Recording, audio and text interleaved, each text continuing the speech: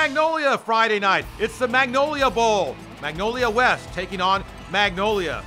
Both teams are in the playoffs, but this is a huge rivalry. Magnolia quarterback Jacob Frazier to throw, finds Anthony Johnson, and Johnson down the right sidelines, breaks it back to the 7-yard line.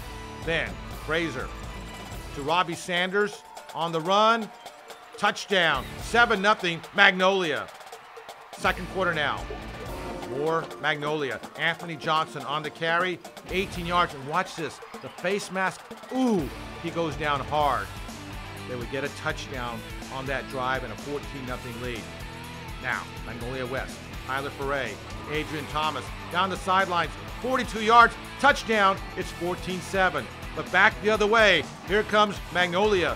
Frazier in for the score, 21-7 at half, 24-14. Magnolia wins. Frazier had a huge game in the victory.